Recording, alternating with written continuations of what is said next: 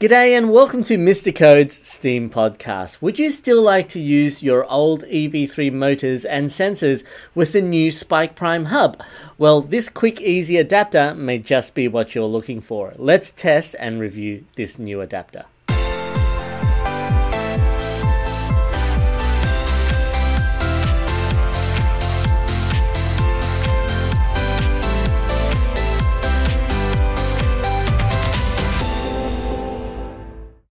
The EV3 is arguably LEGO's most successful robotics system, and a lot of people are still shocked by the product line's retirement. I, for one, really like the new Spike Prime system, but I can understand the difficulties that many educators are facing in this transition period between EV3 and Spike Prime. I mean, do you hold on to your old EV3 systems for as long as possible, or do you replace your hardware with a new Spike Prime system? Well, this QikEasy adapter aims to solve this by making the old EV3 hardware compatible with the Spike Prime hub and also the Spike Prime software. However, this latest version of QikEasy aims to expand even further by providing the Spike Prime with virtual wireless sensor technology to allow your robot to be controlled by a computer, a microprocessor, or Amazon Alexa completely wirelessly. Now, I spent a lot of time making robotics videos, so if you find any of it interesting, then please consider liking and subscribing to my channel. It is your support that lets me continue making technology videos, so I thank you in advance. Let's dive in. So here I have my LEGO Spike Prime hub. This is using version 2, and this is the QikEasy adapter. Alright, so here we have some instructions and also our adapter. Let's see how quick and how easy this really is. Okay, so here I have now got my adapter unwrapped. Just going to plug it into port A of my Spike hub. You can see that the light is already flashing on my adapter. And then I'm going to plug in a EV3 motor. Okay, here it is. EV3 motor plugged in. And here's my adapter. Alright, I think that blue light means that it is happening. Let's have a try.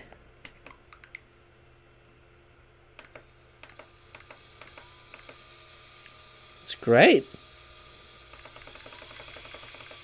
It's working really well so far. See if I can reverse the direction. Good. Right, let's do some programming. Going to head into Spike Prime. Of course, we are using the Legacy app because we're on version 2. Let's try these word blocks. 1 rotation.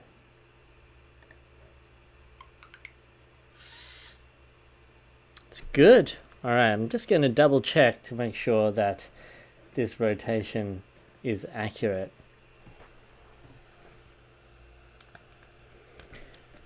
Alright, right on the end there for 1 rotation.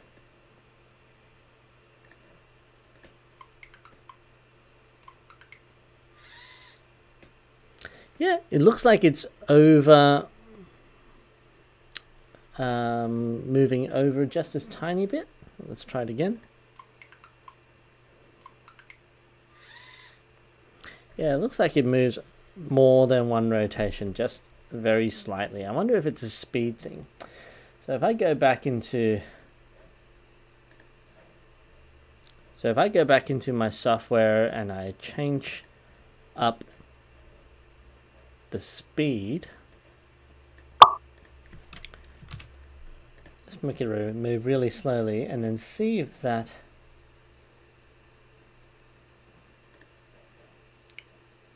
makes it more accurate.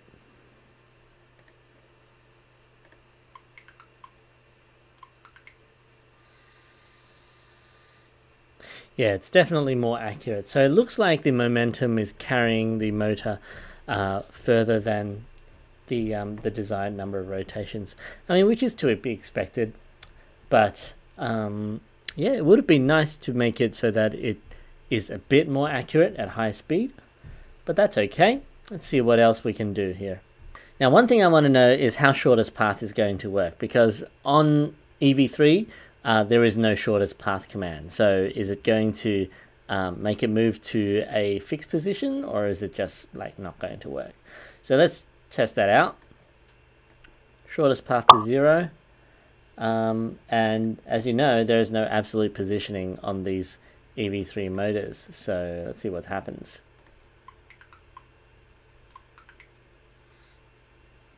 Okay, so that's moving to 0. Let's see if it does that consistently.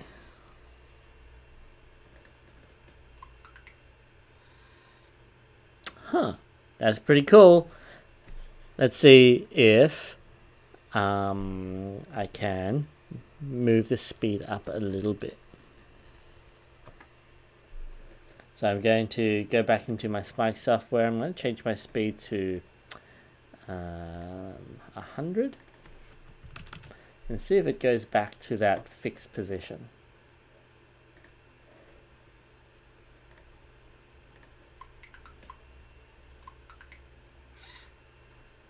Yeah, so it goes over just slightly. All right, interesting stuff. So the motor seems to be working really well, and it would serve you really well if you were using this motor for your standard robot. Yeah, I'm not a big fan of the EV3 motor's shape because it is like pretty awkward. It's like this banana shape, but yeah, if you still have a bunch of EV3 motors and you want to use them with Spike Prime, then you can do that. One kind of big complaint I have with this QikEasy adapter is that each adapter only fits one machine, if that makes sense. It's only like one adapter per peripheral. So if I had a robot that had 4 motors, I'm going to need 4 of these adapters. Would be nice if we can have like one adapter that connects to everything, right? So that you can attach multiple adapters, multiple peripherals onto the one. But I guess that's asking too much. Let's test out the medium motor.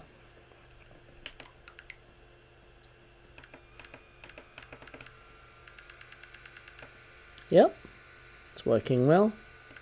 About the other direction. Yep, it's fine. Let's have a look at the code.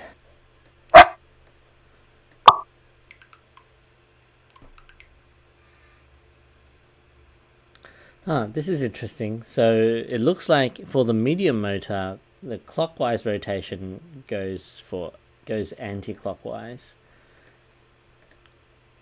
If I change it to anti-clockwise in Spike, so here it's now anti-clockwise, is that going to go clockwise now?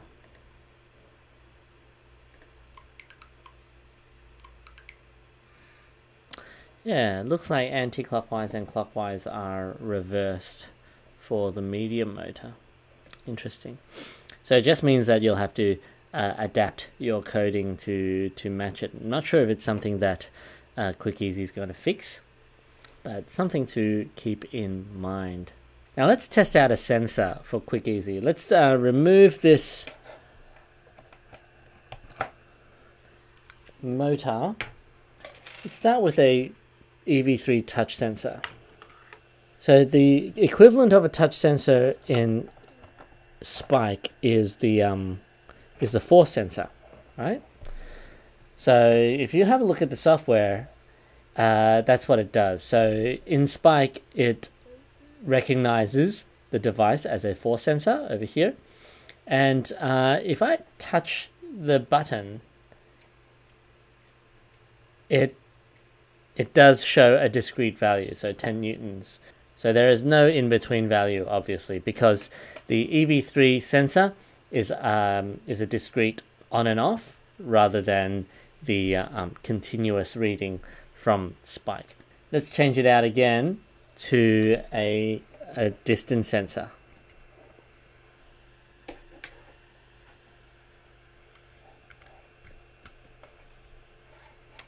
Alright, so we've changed it to a distance sensor. It's lighting up, which is cool. Go into the software, it also shows that it is an ultrasonic sensor or distance sensor, right? So, sorry, it's called the ultrasonic sensor in EV3.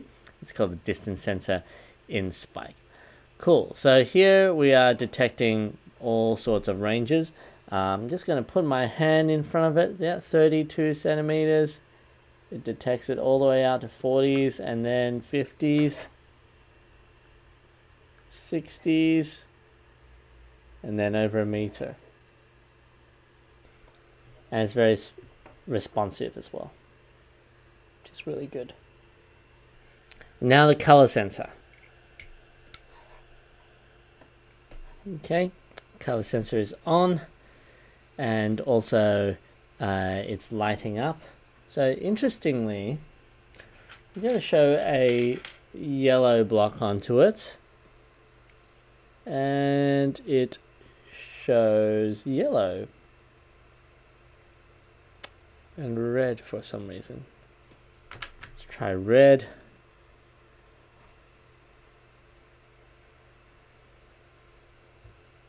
So it's showing this purple and red. Let's make it so that when the color is red, we make a beep.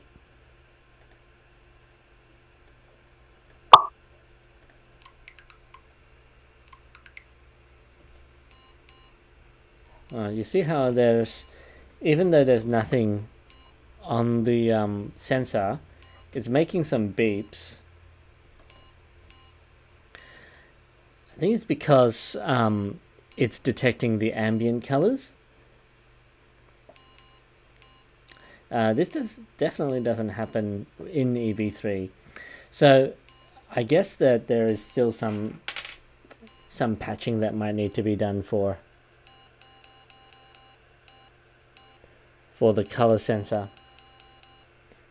It definitely works better. I mean, it definitely detects better when the block is put in front of it, but it's also taking a lot of these anomalous readings as well. Alright, let's do the final test, which is the gyro. So, not sure if the gyro is actually going to work because the Spike has a built-in gyro and it's 6-axis, whereas in EV3 this gyro only detects one rotation value. So what is it going to actually detect over here? Nope, the yaw, pitch and roll is just measuring the hubs. So I guess the gyro sensor is the only one that doesn't really work with QikEasy,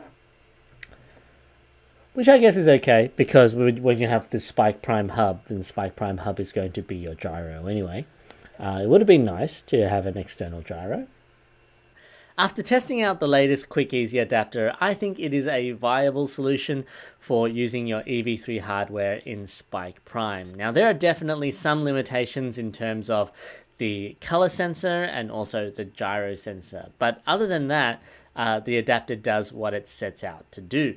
What I haven't fully tested is the virtual wireless sensor mode, which to me is more of a bonus feature than a core function of the adapter. And when I tried to get it working, the process was no longer quick or easy. It definitely requires some more expertise and time to get running. And maybe I will make another video dedicated to the virtual wireless sensor mode in another time. If your child or school is interested in learning more about robotics, then why not pop into our Eastwood or Chatswood Robotics Centre?